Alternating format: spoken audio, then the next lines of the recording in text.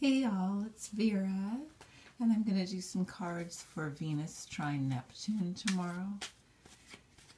We just had the eclipse, well, we just had 2 eclipses within the last little bit of time here, and I don't know about you all, but I've been feeling amazed and crunched and hopeful and scared and I don't know. There's a calm coming in. Like,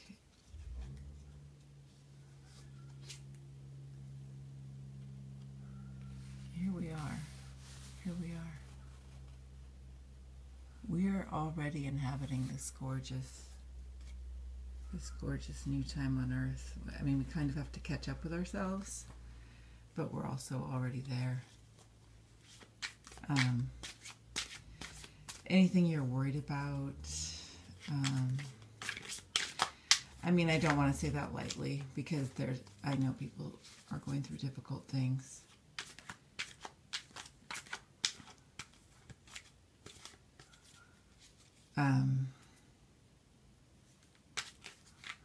I don't want to just say, oh, everything will be okay, even though in some way everything will be okay.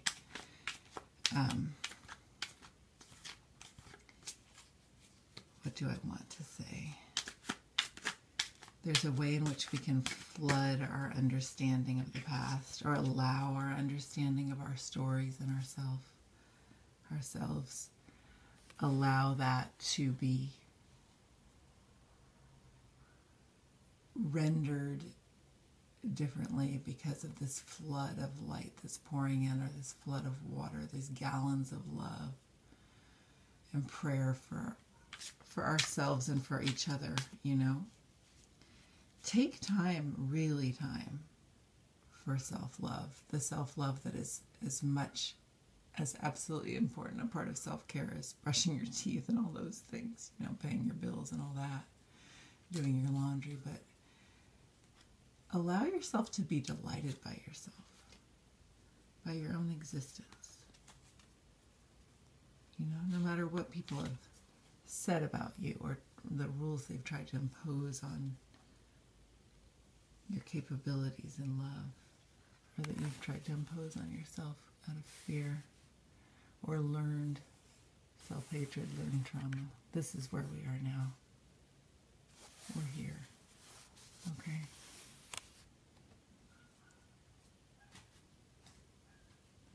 And if you don't feel you're there yet, just give yourself, it's not a matter of yet either. It's not a matter of if you're there yet. It's really not. It's just allowing yourself this absolute flood of love. Okay? We are releasing ourselves from any ridiculous bondage that's been imposed upon us or been ingrained in us. We're ready. You know, look at this new chance flying in there. You can lay down your bags, you know. You can stow them. You can know that you've bestowed yourself with all that you need. In the stories that you've lived and understood and survived and enjoyed, and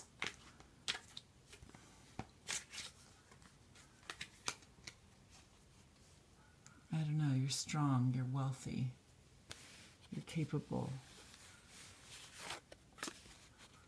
You are a figure on Earth. You're part of the earth. Your imagination is part of the earth. Your joy is part of the earth. Yes, your trauma is also part of the earth's experience, but we're going through this intense rebirth time right now. Renewal. Moving toward our the expansiveness of our soul's true shape, the utter and ever expanding expansiveness, but also the coziness here on earth, you know, so that it's not going to be completely unfamiliar. It's not going to be completely not what you expect, as people tend to say sometimes. It won't be what you expect, but it will be what you need. And there'll be a familiarity to it, like a depth of familiarity that is profound and contains astonishment as well. You know, it's like when a baby's being cradled by its parent. Cradle yourself that way. Cradle your loves that way. We're making it happen right now. It might feel awkward. It might feel bumpy.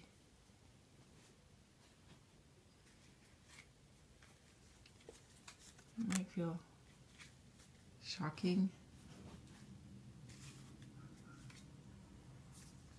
But here we are. It's our book.